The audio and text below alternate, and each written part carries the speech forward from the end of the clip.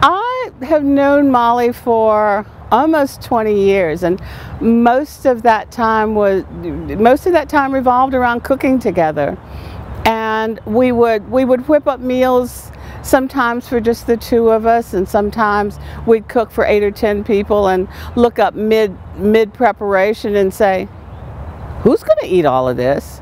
One particular weekend I remember vividly because it was Labor Day, and we had decided, Molly loved gumbo, and we had decided to make gumbo. But my philosophy about gumbo is you make it at least 2 days, a day, preferably 2 days before you're going to eat it. So we had decided on Friday that we would make gumbo for Saturday.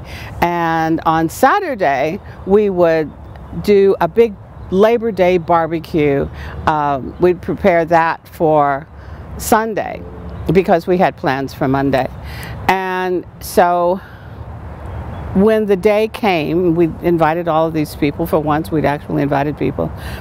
And we decided on a menu. We're going to do grilled chicken, potato salad, coleslaw, and Molly loved haricots verts. She loved French food. So we were going to do baby green beans, and we were going to have beer, and people could bring appetizers.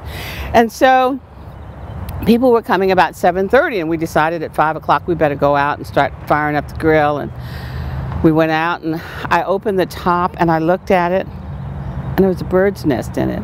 And I said, Molly, when was the last time you used this grill?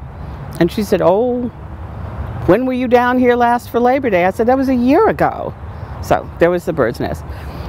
And I said, well, this isn't going to work. Take this thing out, the gas tank out. We need to go buy a new grill. And off we went. And the first place we went to was closed for the holiday weekend. Whoever heard of such a thing on Labor Day weekend? And the second place we went to sold nothing but barbecue grills. And we walk in, and I go immediately to the counter that says sale, the corner that says sale. And Molly is off looking at the, the Rolls Royce, the Jaguars of barbecue grills. And I'm thinking, if you only use it once a year when I come down, why do we need a Rolls Royce? Why don't we get a Plymouth Valiant? Okay, not so much a Valiant. Maybe a Mercury Cougar. It'll be cool, it'll be efficient, it'll have the gas tank, we can make it work. We go round and round and round because Molly loved to spend money. I said, let's just get a grill that we can work with. So we get the grill, and the guy says, for $25 we can put it together for you. Molly is incensed. She says, we can do it ourselves. And I'm saying, what is this we, Kemosabe? I don't know how to put anything together, and by the way, neither do you.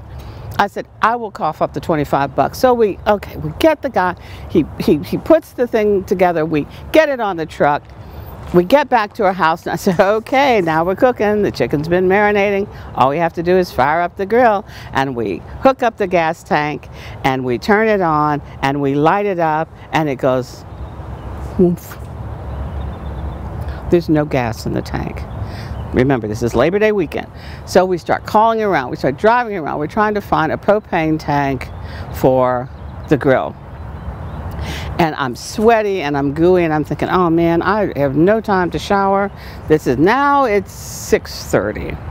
It's getting on for 6:45. We finally find a propane tank.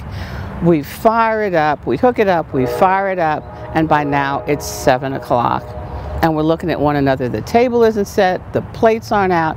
So by 7:15, people are starting to come, and they've got this, and they've got this dip, and they've got that dip. And we got the table looking great, and we finally sit down to eat at 8:30. And folks are loving everything that we've done.